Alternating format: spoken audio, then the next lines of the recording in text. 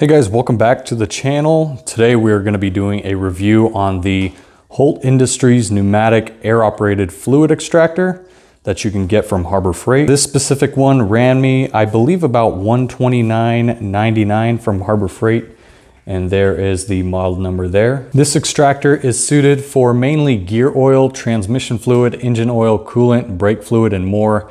You cannot do any harsh chemicals such as gasoline. I believe they say it might rot out all of the gaskets and just prematurely fail the unit itself. And again, there's no warranty covering if you go ahead and try to extract fuel with it. It just says oversized base prevents tipping. As you can see right there, there's the base. And it also includes a 0.24, 0.275 inch and a 0.385 siphon hoses, and also a 84.5 inch brake bleeding hose with the shutoff valve. And guys, I've never used air-operated fluid extractors or fluid extractors in general. This was my first time, and I decided to pick this one up instead of the manual one. And obviously I got a little bit too excited. I used the brake one, and I did not use the brake tip on here. All I did was remove this clear hose here and attached one of the longer ones. It was actually this one here, and I used it to extract oil from a John Deere X300 riding mower. And now realizing that that's not the proper way of doing it, you just use one of these plastic hoses that came with it instead of actually using a shutoff and a plastic hose. So we're just going to be using a plastic hose today for today's demo. We got a Toro Tiemaster, and if you guys don't know, it is pretty much, it's not impossible obviously, but I'd say it's kind of harder to change the oil on these guys, because here's the dipstick tube right here. And as you can see, you got all this body and frame. You have to tip this unit over in order to change the oil. So what we're gonna do today is run the machine right now for about, again, 5-10 minutes, just to kind of warm up the oil a little bit. And then I'll show you kind of the process of plugging it in, throwing this siphon hose on there, and turning it on and sucking all that oil out. So without further delay, let's go ahead and start this machine.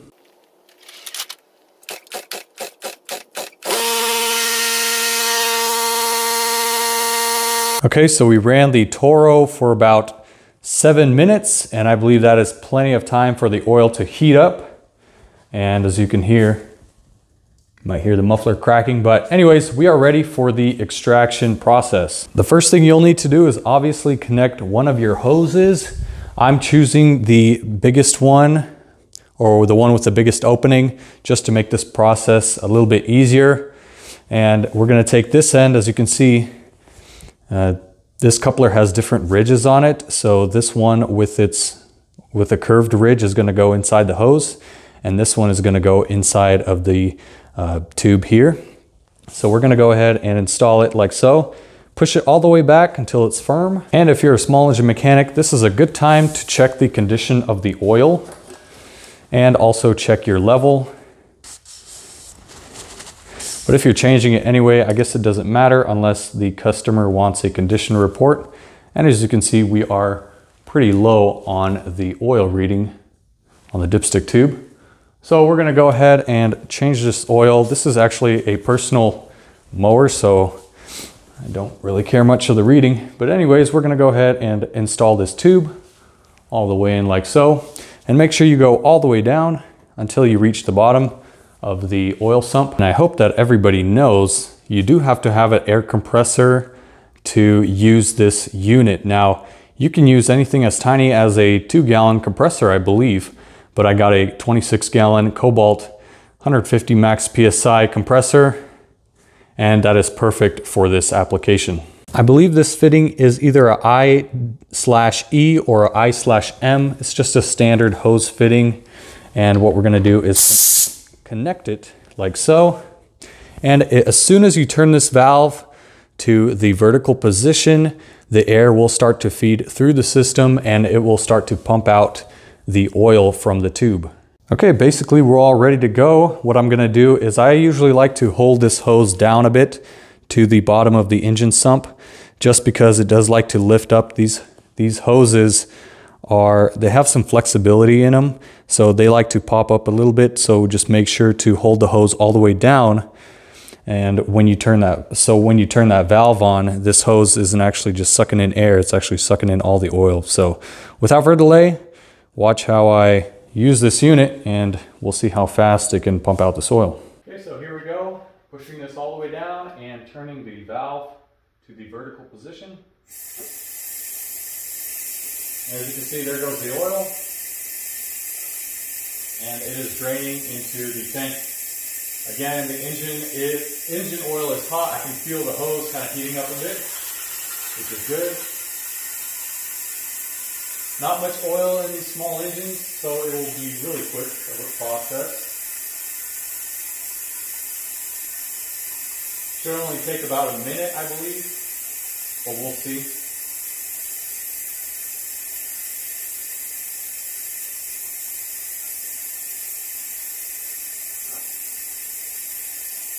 Compressor is still sitting at around 130 psi. We haven't dropped down below 120, but once we do, you might hear it kick on.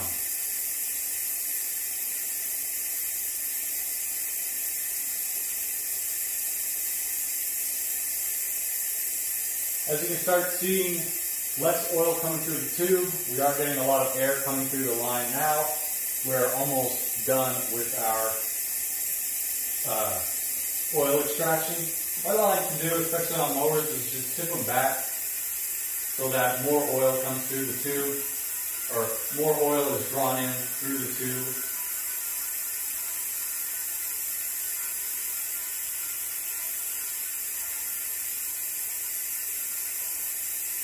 We're basically almost done here.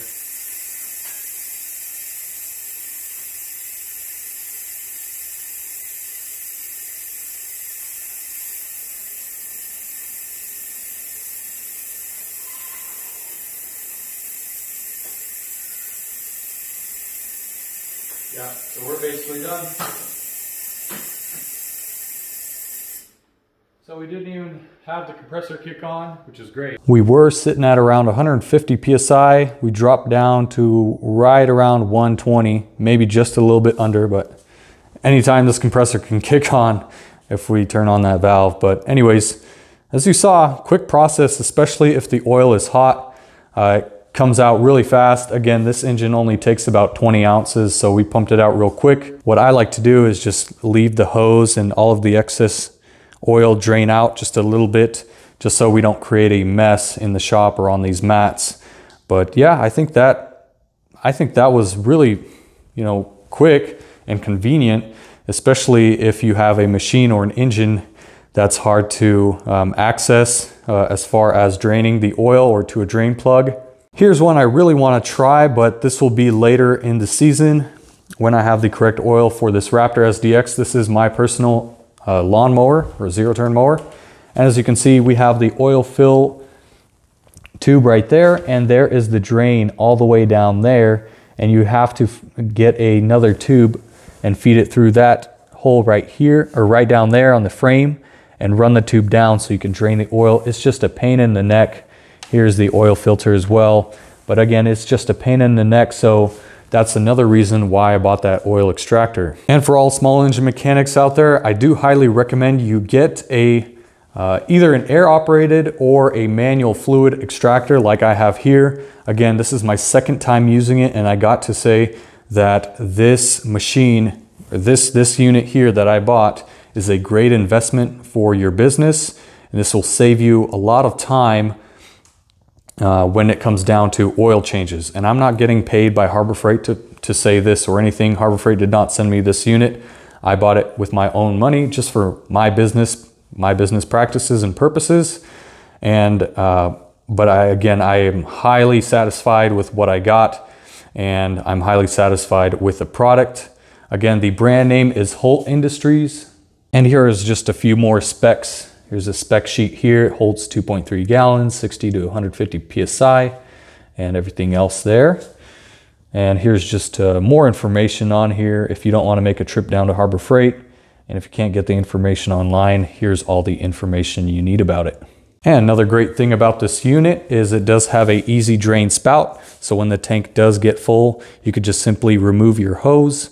And if you really want to, you can remove the rubber piece here as well. That'll all come out. This piece does come out like that. And you can remove this collar as well. You don't have to, but you can. You can go ahead and disconnect your air line and drain the oil like so if you need to. So yeah, after you're done with the unit, I'm not too sure how you would store these hoses, but what I have figured out is there's a small hole right here and it goes kind of all the way down. There's I believe another tube inside of this tank here.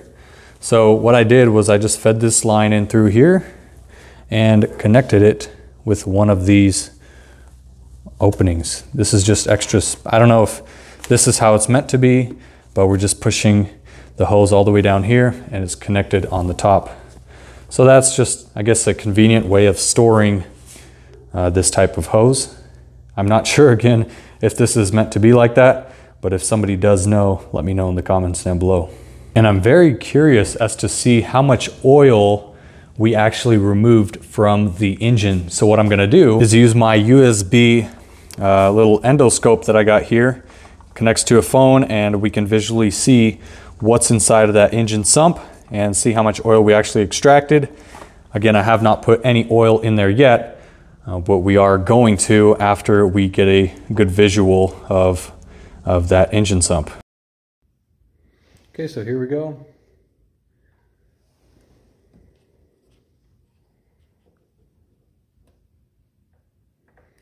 Okay, as you can see, there's still a little bit of oil left there, but that's okay. That's usually normal with any oil change.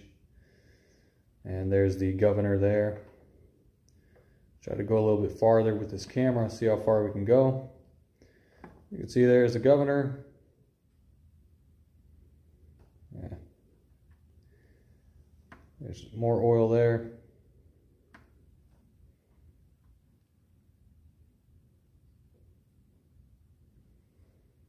But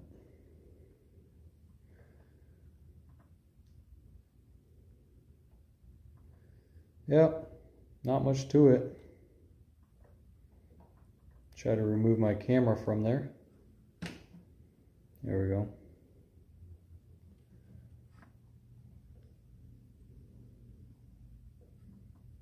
There you are. There's a good visual.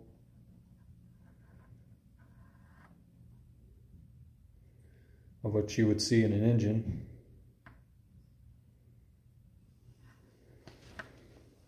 Now that I can actually see inside the motor and see what we're dealing with, I think a thinner hose would do much better than the thicker hose. The thicker hose obviously does a faster job, but a more cleaner job, I think we can get better results with the thinner one. So let's go ahead and do the thinner one, run it through, and then check with our camera one more time.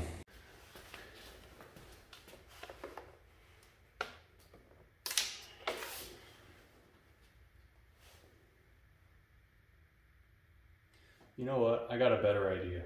What I think we're gonna do is run the camera alongside with the thinnest hose that came with this kit, and then throw it down in there so we can actually get a visual of what we're gonna be sucking out. And I think that'll actually give us a better, clear picture of where the oil is and what oil needs to be removed from the sump. Again, I would never do this to a customer, waste this much time. I'm just doing this as a kind of a review / demonstration for you guys. But if this was for a client, I'm gonna be starting to use the thinner one if it gives me better results and get into tighter spots.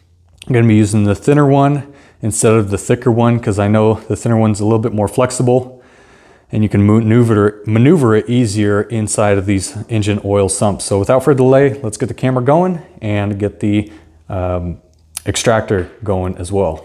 Here we go, we're gonna throw the camera in there first and then run our hose right alongside. So you should be able to see the hose coming out. There is the hose. And we got it all the way to the bottom.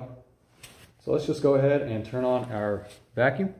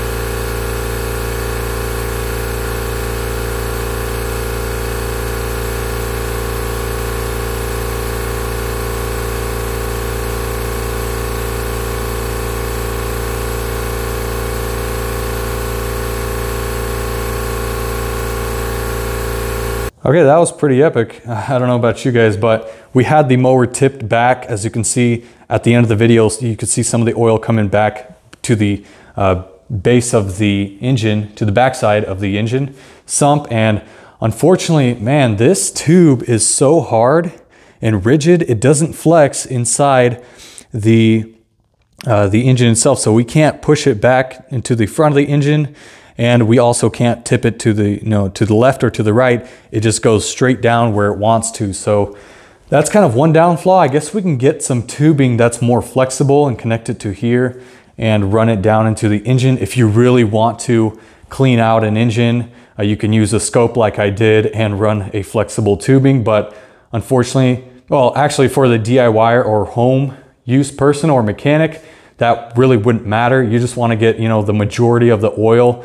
We are just trying to collect as much oil that was left over with the thinnest tube that came with the set. So I hope you enjoyed this video. Again, my final thoughts are, I think every small engine mechanic should buy or should invest into this kind of setup. Much easier to replace oil in machines, lawn mowers, riding mowers, zero turn, any type of 4-stroke engine. I believe this tool will come in handy, definitely. And especially if there are bad oil drain locations on engines, specifically Kawasaki, and I know older Tecumsehs also have really bad drain plugs or drain plug locations on their snowblower. So I hope you enjoyed today's video. Yep, there's me. This is the end of the video. I hope you guys enjoyed. If you did, go ahead and leave a like and comment down below. Again, guys, your likes really do help us in the YouTube algorithm and just to show your support. These videos do take a while to edit, to create, to think of. I'm trying to think of different ways of showing the products off. And like, again, we did use the endoscope today to kind of give you a visual of how much oil this Holt Industries air operated fluid extractor actually can pump out. So small engines, I think every small engine mechanic should invest into something like this. And I believe it is worth definitely $129.99 from Harbor Freight. So if you guys enjoyed today's video, leave a like down below, or leave a like on this video and leave a comment down below saying, what you liked about it. So about this experiment. But again, this has been Phil with Phil Small Engine Nation. I hope you guys have a wonderful day. I hope you enjoy this tool review video. And God bless you guys. We will see you in the next episode.